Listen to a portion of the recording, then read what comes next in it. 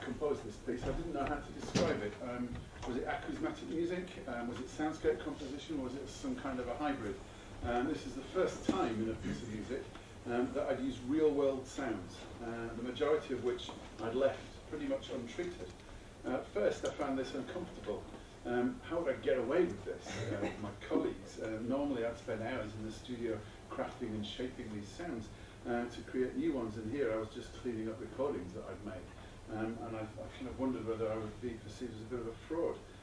Eventually I reconciled myself to the fact that what I wanted was for listeners to kind of dwell in the presence of these sounds and to savour them. So the title of the piece, ABZA, which has been notoriously difficult for people to pronounce, if it ever gets performed on Radio 3, I'd love to know how the continuity announcers will deal with it. But ABZ is the airport identification code for Aberdeen, and A is the maritime equivalent. And what I wanted to do, for me at that point, 1998, I'd been living in Aberdeen for 7 years. So I was still an incomer. I actually, having been there now 24 years, I'm still an incomer and will remain that. However, my children are accepted, but I'm not. Anyway, I can still compose music about this particular place. And at that time, Aberdeen meant some things to me, but they kind of hovered around, excuse the pun, the airport and the harbour. There's a lot of history in Aberdeen about fish, which is now no longer part of Aberdeen's kind of commerce, if you like, but the harbour has now changed into an oil research vessels harbour, if you like, so it's still an incredibly important part of the city. And ABZ, the airport, is the way in and out, but it's also the way out, the helicopters out to the rigs, and so on, which is the lifeblood of the economy of the region. Anyhow, it's about Aberdeen. It was a 5-minute commission from Radio Scotland to use sounds from a particular place. So I'm going to play you an example, a short example of the piece.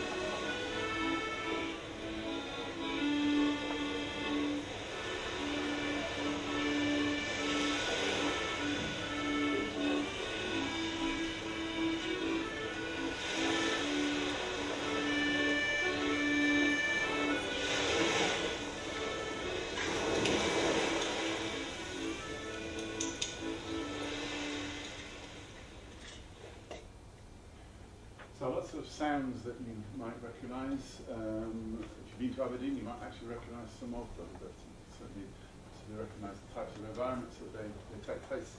If we can go back to the sound just before the accordion started to play, we've already heard this today, actually, the sound of a pedestrian crossing.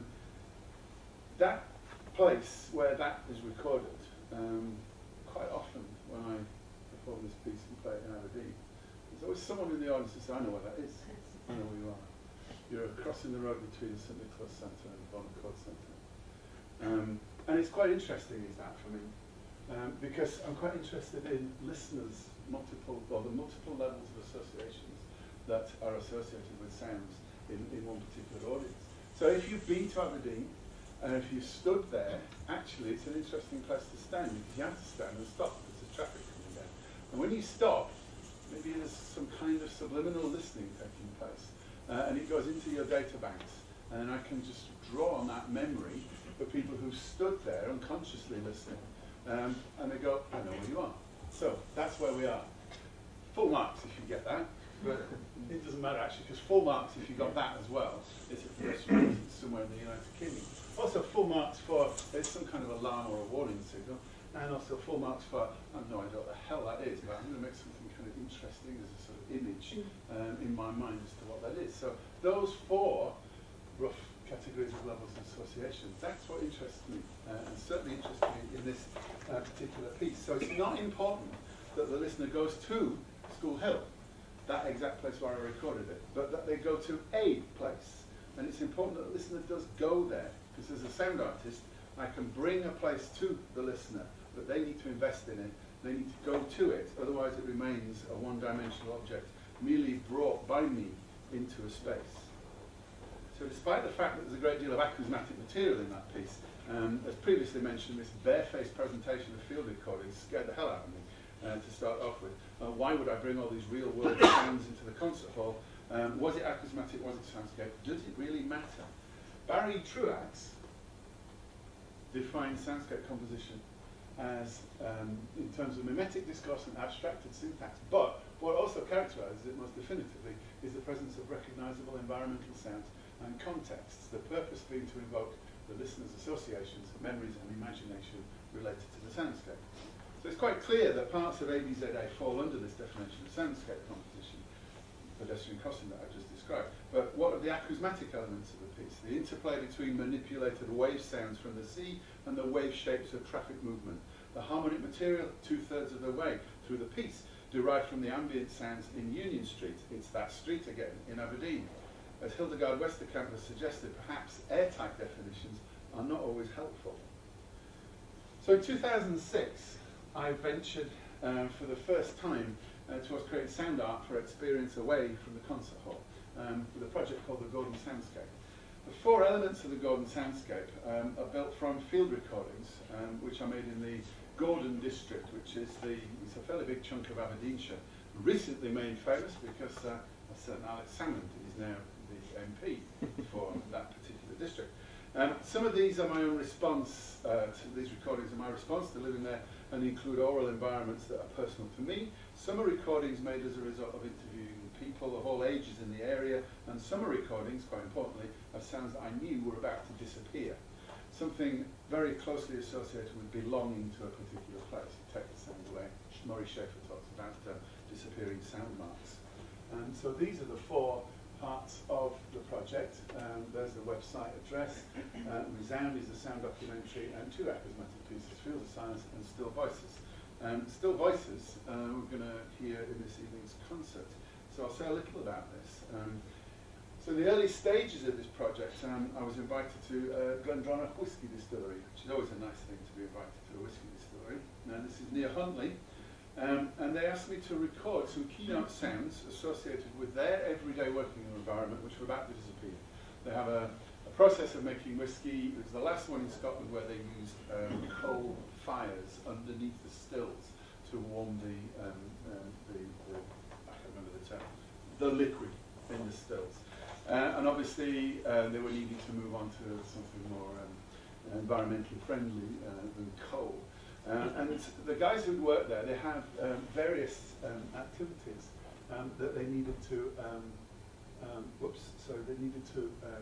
do, and these involved a lot of sound. The opening and closing of the kiln doors, which were underneath the stills, the raking out of the ash in the kilns, and then emptying of the ash hoppers. So they wanted me to go and record these sounds because they knew they were going to disappear in 6 weeks' time because they were having to change their processes. So. Here's the sound of the kiln doors closing. Absolutely gorgeous sounds. Just perfect for an acousmatic composer. Does it? Lovely kind of harmonics. Sweet. Raking out the kilns.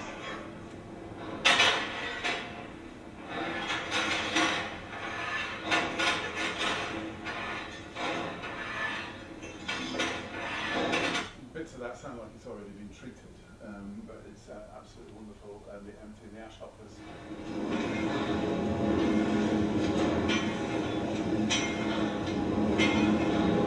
So I used these in the piece that I made because I was just recording sounds for the sound map because I wanted to kind of preserve these sounds and stick them on the sound map, which I'll show you in a minute. But actually I ended up spending the rest of the day just wandering around and recording elements of the whiskey manufacturing process. So here is an example where I use some of those sounds taken from the piece.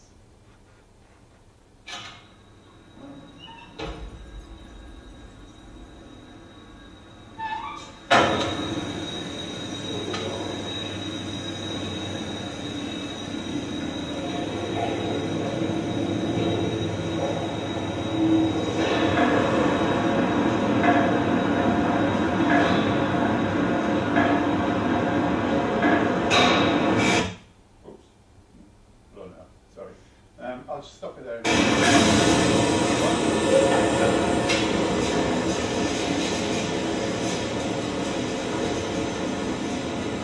just slightly conscious of time, but you can hear how some of those sounds were woven into there. In 2011, so it's a good time after the piece was composed, I was asked to perform the piece in the distillery, actually in the room where those sounds used to exist, and I'm thinking of ghost places and things like this now. It had an absolutely fascinating effect on the people who worked there, because the sound of that room now is just the sound of a hard drive on a computer. There's nothing else goes on, and it was a really big, noisy, industrial kind of environment for working before. Quite a lot of the people had retired. I don't know if it's anything to do with there not being sound there. I'd like to think it was. But when I put loudspeakers behind the various stills and played the piece back with some of these sounds in there, it had a really interesting effect, and quite a few of the people who remember the sounds came to tell me how much they missed those sounds. And again, nostalgia and thinking back, memory, and all of these things that have been taken away. I was really pleased with that as a byproduct of the piece, if you like. These links between sound and memory and loss, perhaps. Are associated with what Murray Schafer refers to as a sound romance, which is any past or disappearing sound remembered nostalgically, particularly when idealized or otherwise given special importance. So I'd like to show you the map. This is the Golden Soundscape website. Click on enter, and then a pop-up window comes up. This is the first time I've ever done anything with sound maps. Fortunately, slightly broken at the moment. But the principle is you go to, it's got Colliston here on the coast. And you click there, and then you get a little zoom in here. Normally, when it's working, you can click on that, and it will come up in the field notes here with a little bit of description. So what I'm going to do is, in fact, just play the Colliston sound. And you can look at the map. This is a cave.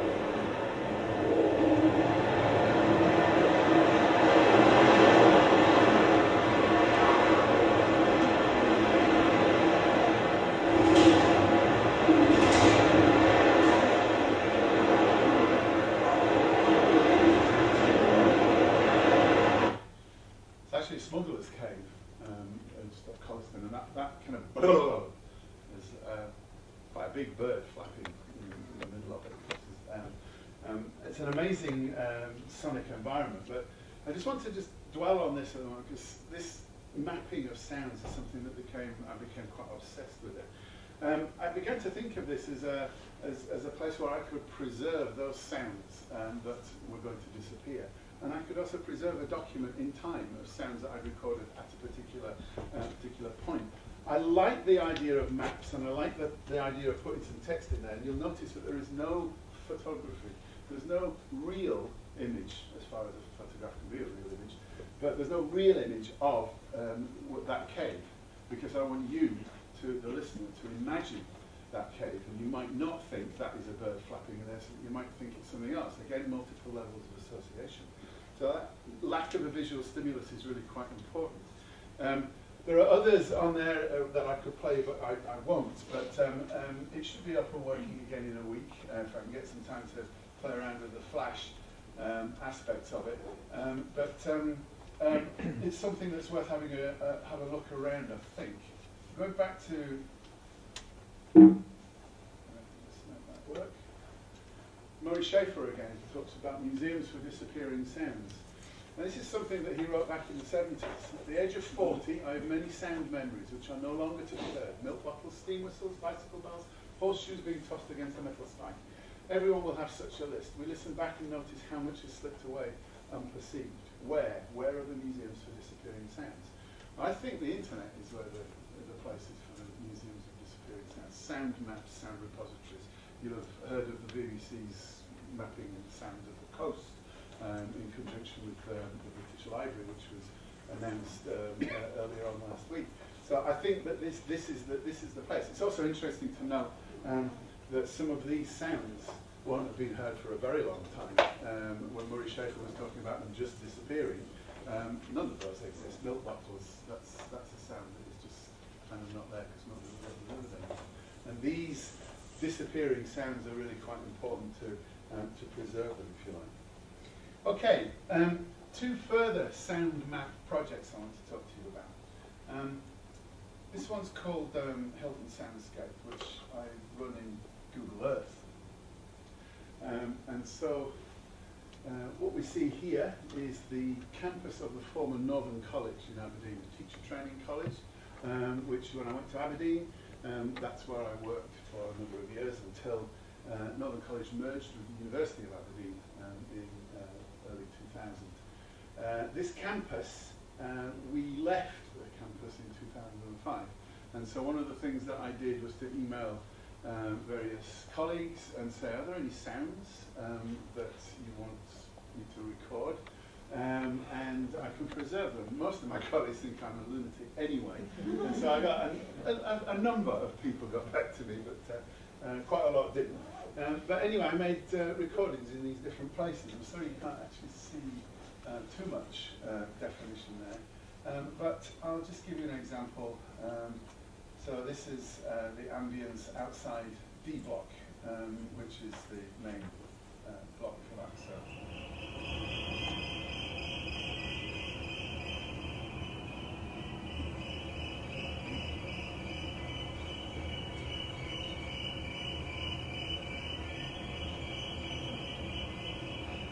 So you see, there's some text there, oyster catchers. The site used to be a breeding ground for oyster catchers, some seagulls, light aircraft passing overhead.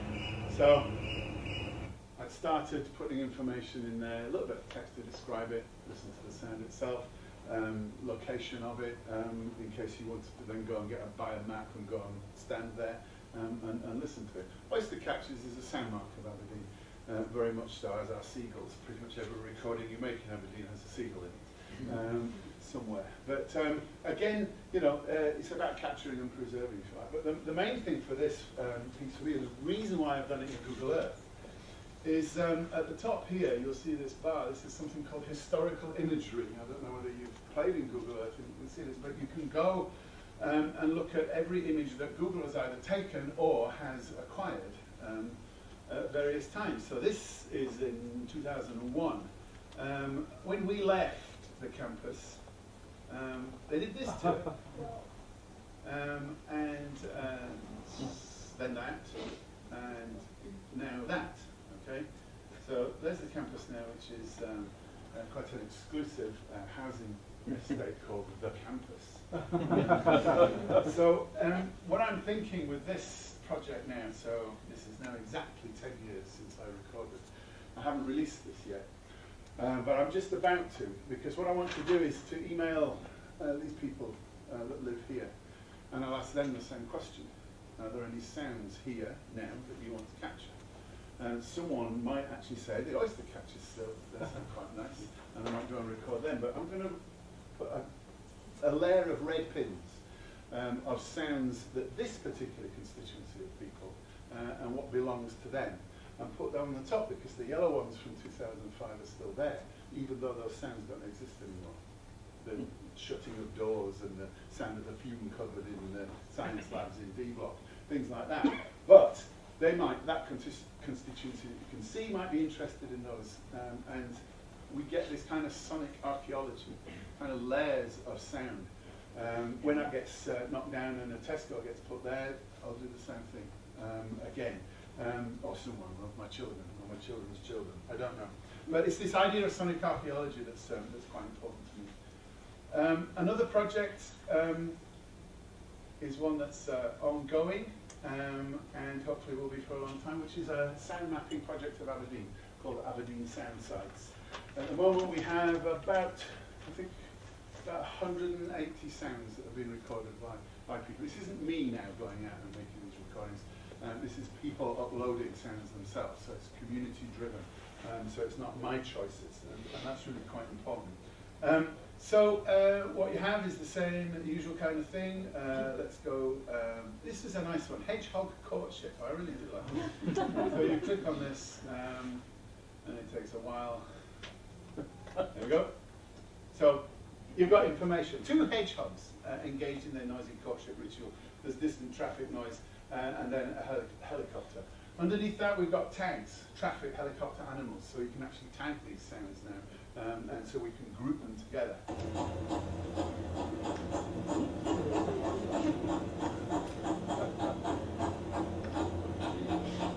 If you've never heard hedgehogs attempting to get to know each other a little better, that's it. There's a slight addition to this map as well, which I think is really quite important. And that's its connection to social media. So you can make a comment, because we ask people to make a comment about the sound that they record, and then we want people who listen to make a comment about the sound that they've heard. And so then that can link up to Facebook or to Twitter, and then that can go out onto those networks. Because one of the things that we're hoping will happen with this is we'll get sound conversations.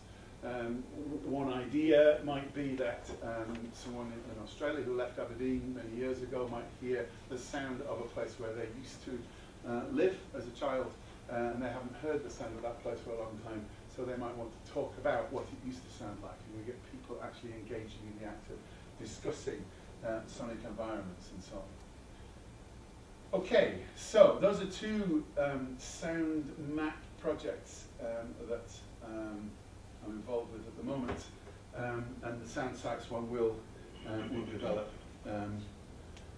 in the future. Now, talk about a very recent, quite extensive project. So you may have heard me talk about the Prestigious project before. This is funded by the Sound Festival, and took place in these 3 cities of Aberdeen, Bergen, and St. Petersburg. It's a project that we at Serge, June, myself, and Ross White were involved with over a period of 2 years. So the project involves contribution, participation, and experience of sound from these 3 northern cities. And one aim is for all participants, including the public, to learn about and engage with the oral culture of each city through engaging with sound recordings made there. Another aim is for the 3 composers to actually involve an examination of their approaches to sound selection, sound transformation in relation to place. The project consists of 3 concert works, 2 of which the Heritage is another one that you'll hear this evening by Ross White, which is a sound walk essentially through the Heritage Museum in St. Petersburg, along with various other things. An intermediate installation, there's a paper and book chapter, sound maps in each 3 cities, of course, and then a project blog at that address. One of the main ideas driving the project is Jun's 3 engagements with place when creating soundscape composition. The first engagement with place occurs when we visit, dwell on, and experience the place. Whilst listening attentively to sounds is our primary intention in this first engagement, we also acknowledge that the other 4 senses are present with the experience of the sounds and at work simultaneously to create the totality of our experience of the place. What is interesting in this first engagement with place is the fact that we do not merely experience it, we experience the sounds and we also record them. A careful examination reveals that recording is not merely about collecting sounds, as many might assume, Rather, it is as much about acting on the place as about collecting part of our listening experience of the place. This is indeed the essence of recording. When we record, we not only collect sounds so that we can use them for our compositions, but the act of recording also allows and even forces us to listen differently than what we might otherwise do. We might think of that as we are here. The second engagement with place occurs when we return from the place and begin composing, based on or about our experience of the place and using the recorded sounds either as actual materials or as inspiration.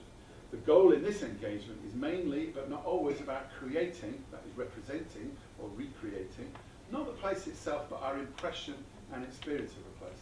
More importantly, the backdrop of our compositional processes is to recognize the interaction and collusion between the previous experience of the place and the current experience of the sound recording.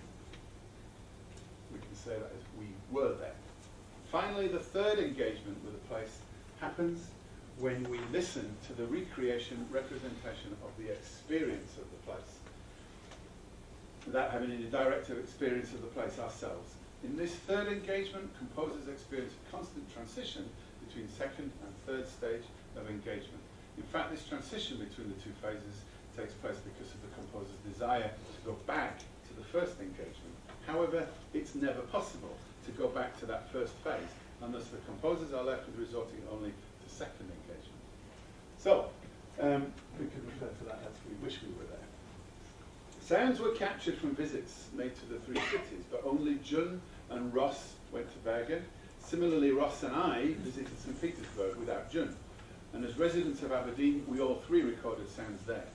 So if we use the Bergen stage as an example, Ross and Jun's presence whilst recording the material, first engagement, meant that they would have a different relationship with the place than I did. I was sitting at home, Skyping, seeing how it was all going, and they were sending me sounds via the blog and SoundCloud. So they would have a different relationship with the place from me, so I could only have second and third engagement with the sounds. Similarly, listeners, i.e. you, listening to Heritage, will only ever reach third engagement. Okay, so that's the we wish we were there stage. Just to exemplify this, in Bergen, Jun and Ross were there. I was thinking, what on earth are they going to send me? I've got to work with these materials. What am I going to do? I usually go out and I select my own sounds because I'm drawn to them, and I'm attracted and want to make that, record that because I know I can do something with it. Here, I'm having to work with other people's choices, and that actually I thought was going to be quite difficult. But we managed. And I want to just play an example of a sound that I was sent. I didn't look at any image that sent photographs as well. I didn't look at it. I just wanted to listen to the sound.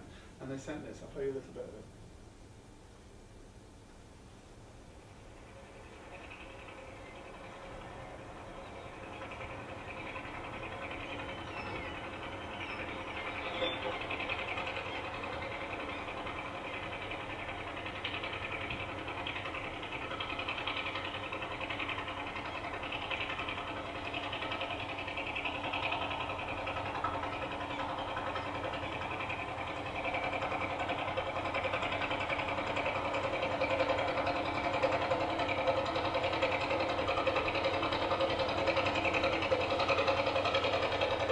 Stop it there, it's about halfway through, sorry for that, but it's gradually getting louder.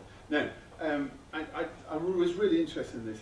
I started listening deeply to it and imagining what it might be, listening to the musical potential of the sounds, that gradual crescendo of the chugging sound, timbral variation as the sound moved closer, creating a sense of it being part of a large space.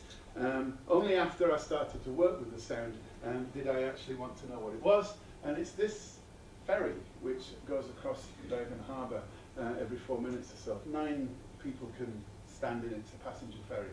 I'm glad Ross recorded it because it doesn't exist anymore. They've actually, 2 years ago, they got rid of it.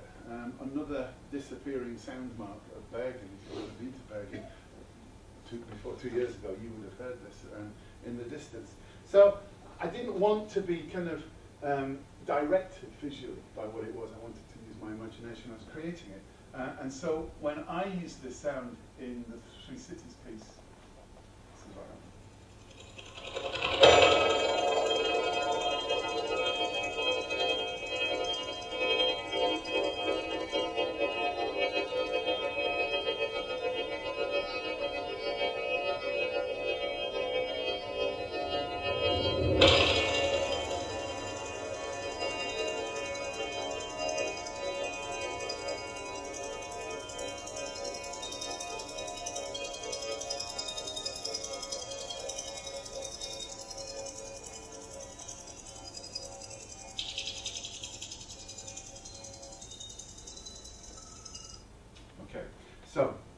that's the how I use that. One of the things that we found was that that sound was used by Ross in one of his pieces. I'm not sure, Jim, whether you used it. I don't think so, no. But Ross, we had a discussion about this, and I just went to town with it because I didn't have any kind of ownership in the same way that Ross did. When Ross used it, we found that he had much more of a reverence for it, possibly, and didn't want to change too much of it because he'd gone to it and wanted to capture it. Whereas for me, it was material that I could just manipulate because I didn't have a closer relationship with the sound because I only had that second engagement rather than the first engagement that Ross had. Okay, just to finish up with then. So for me, notions of place have become the most important driving force behind my work as a sound artist. I try to bring places to spaces where listeners can choose to go to these and or other places, all the time involving the activity of deep listening. As human beings, we have a desire to understand the inevitability of a relationship between ourselves and place. And in trying to understand this relationship, we have told stories, drawn paintings, and taken pictures. But thanks to the development of sound recording technology, we can record sounds in one place and play them back in another, granting us new possibilities of understanding our relationship with place through sound. Thank you very much.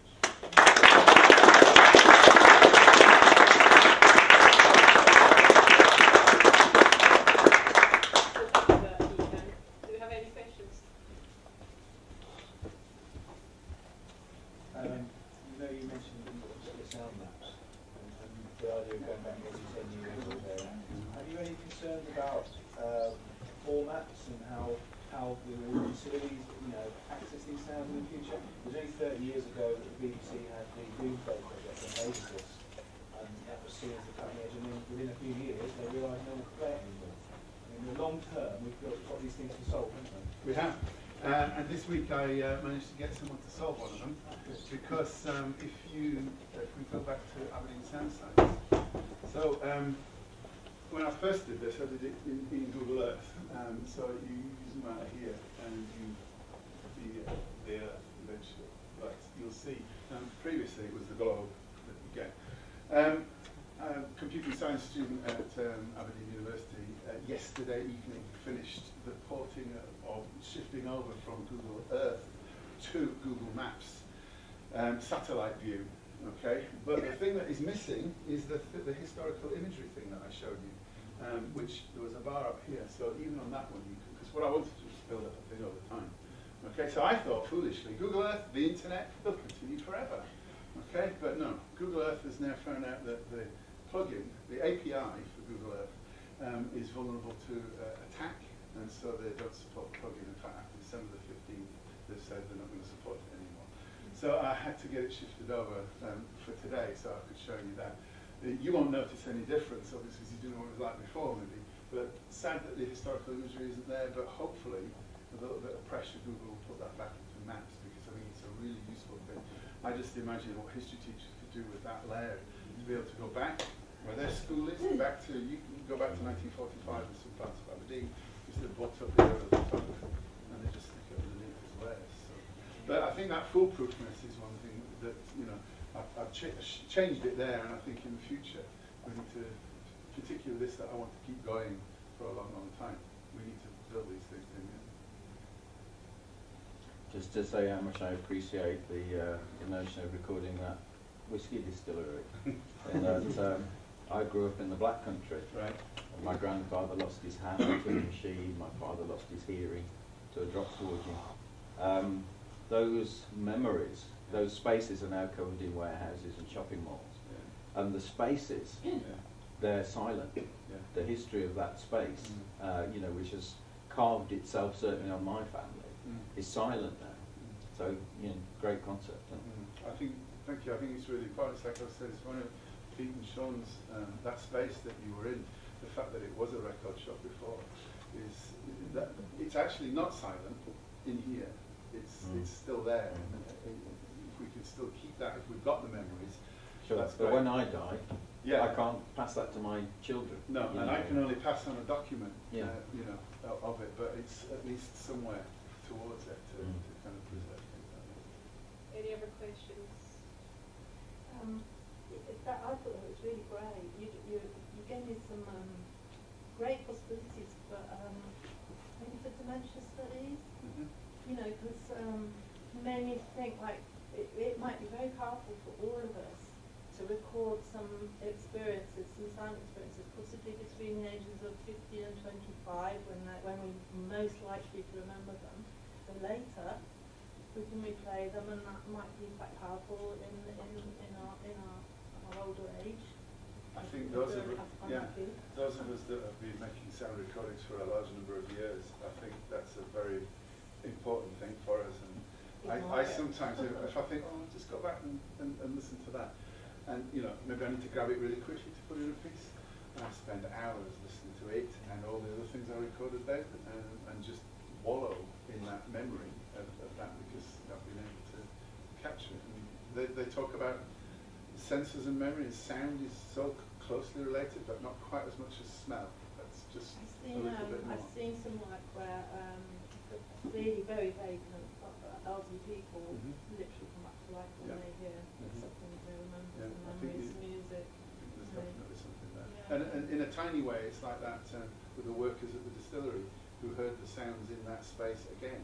There's a huge rush of nostalgia, and some of them were quite moved by hearing it. And they also thought, well, why would anybody want to? When I first went, they said, why would you want to do this?